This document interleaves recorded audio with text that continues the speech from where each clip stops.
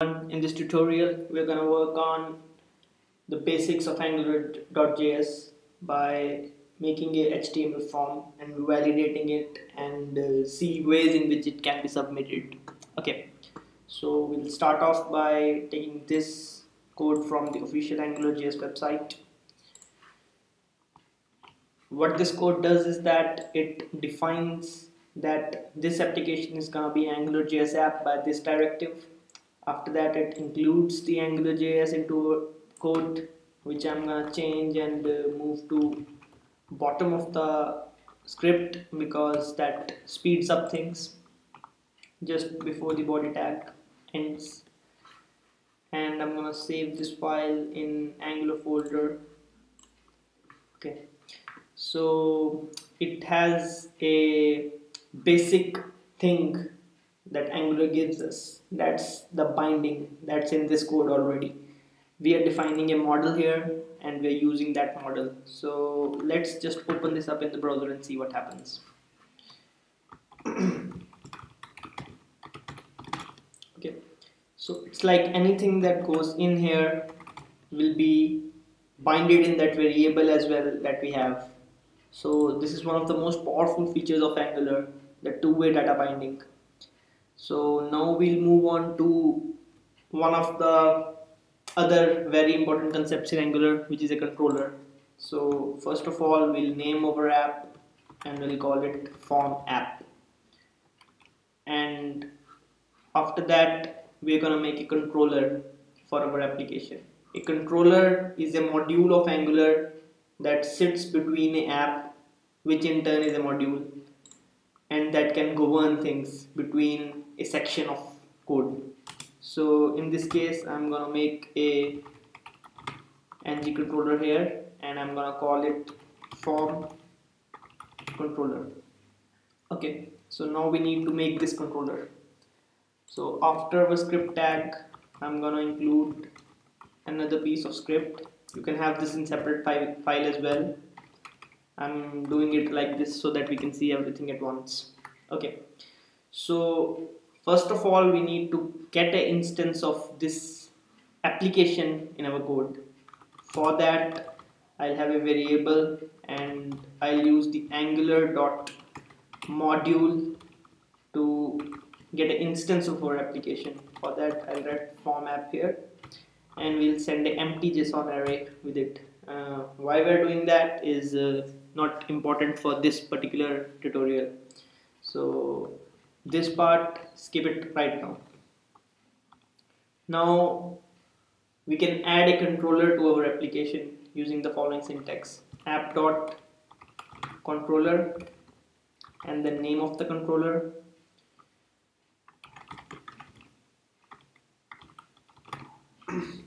and then we can have a function in which we'll pass scope. So this variable is the one that is gonna get the binded model into your code. So we need this. This is dynamically injecting scope into your controller.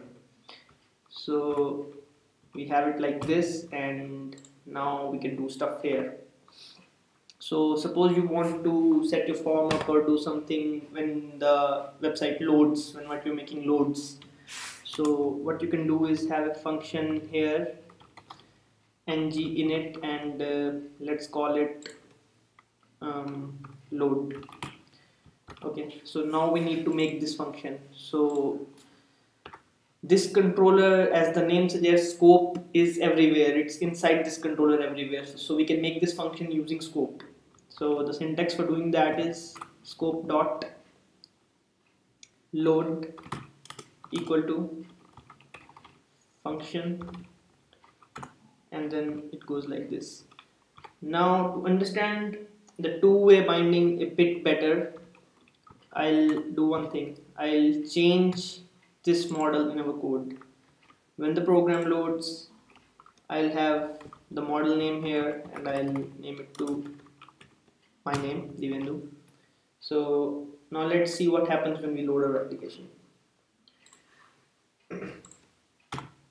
So you see that it is already there.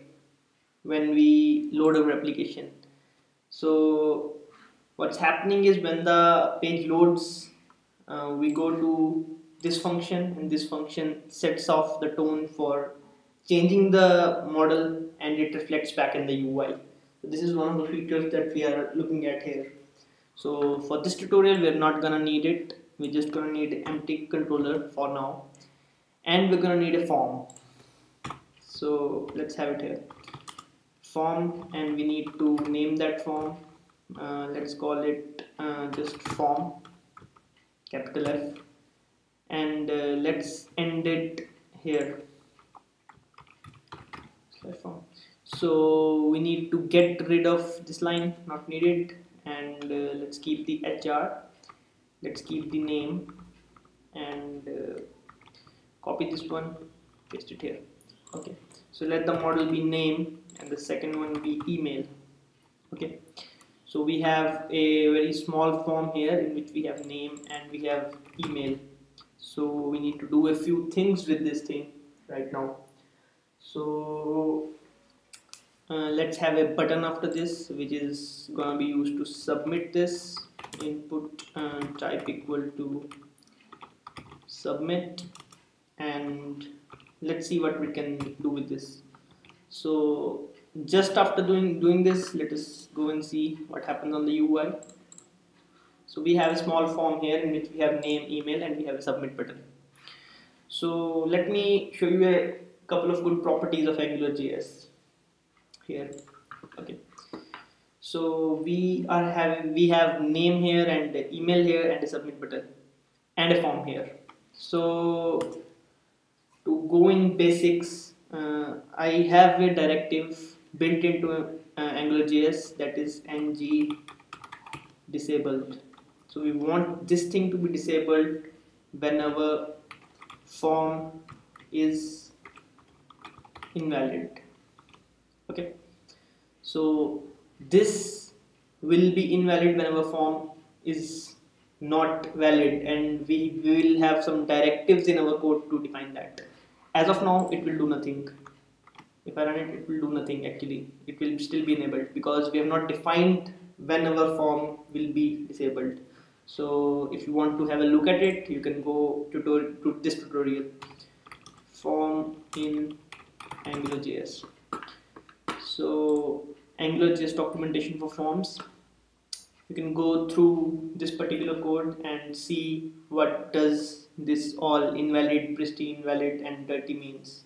So for this tutorial I'm just going to show you how it works. So okay, I'll have required here and required here. So now Angular will start working on this. I can get rid of this and I can add no validate here. No validate tag removes the default HTML5 validation, and the required tag will now start working, and Angular will know that the form is invalid. So if I go back and go to my application and refresh now, my button will be disabled. So this is a feature of AngularJS in which it understands what is the state of the form right now. If I write something here and something here, it will be enabled. As I remove it, it will be disabled. So this is how the basic validation works. But this is not all. We want to show if there is some error or something. So let's do that. Okay.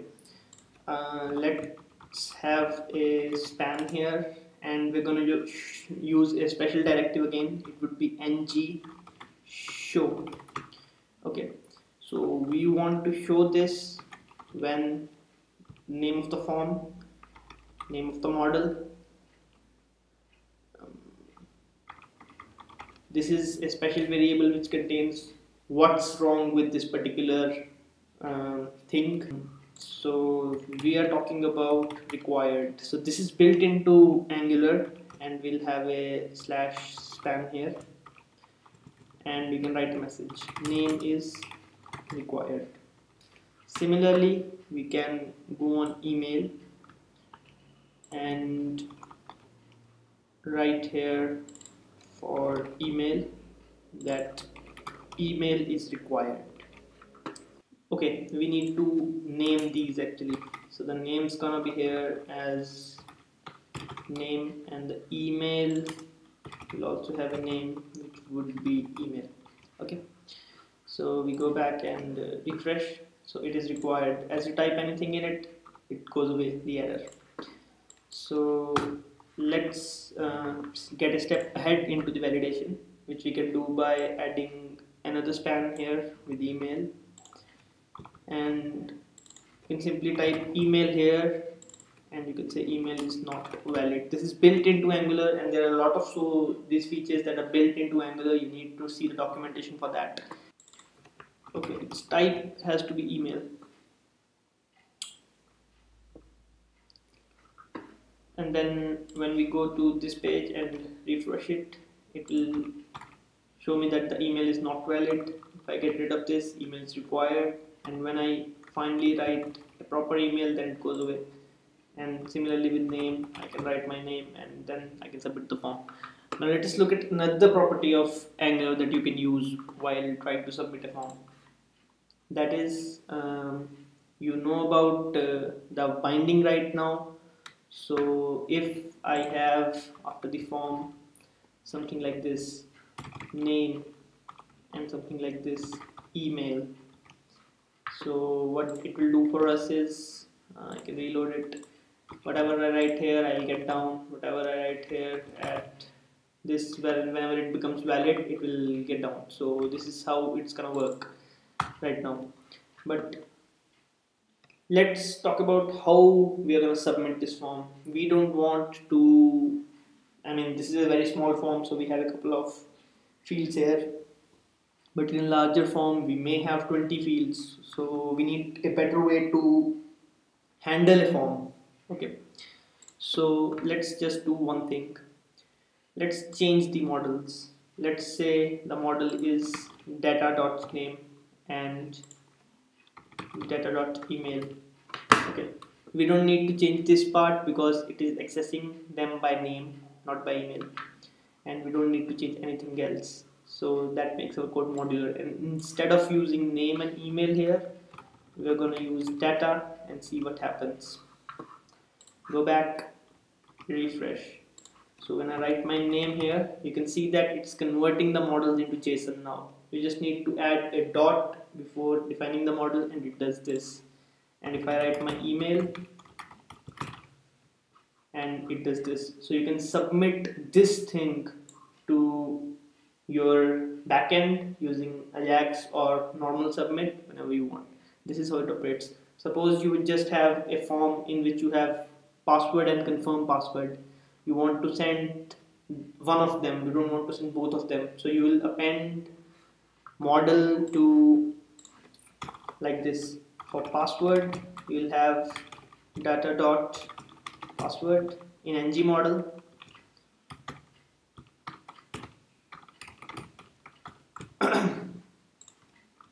and for confirm password you will have ng model as just confirm password, and you can implement your logic to check if these two are equal. But when it will come down to submission, you will just submit data and it will not have this confirm password. So I'll end this tutorial here, and I hope you got to learn something from this. The AngularJS framework is very powerful. This is just a beginning into it. You're gonna have to look into a lot of documentation. It really makes our job easy. In the next tutorial, we'll be looking at making an infinite scroll with AngularJS. Thank you.